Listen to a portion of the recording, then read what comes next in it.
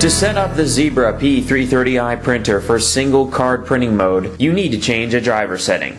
Empty the card feeder by removing all cards and using the eject card command to remove the last remaining card. To eject the card, open the printer properties menu. Select the device settings tab. Then select the tools menu. There are two eject card buttons. One ejects the card from the print engine, the other ejects the card from the feeder and the print engine. Insert a card in the slot under the feeder lid on the right side of the printer. The card will automatically be drawn into the printer when a print job is sent.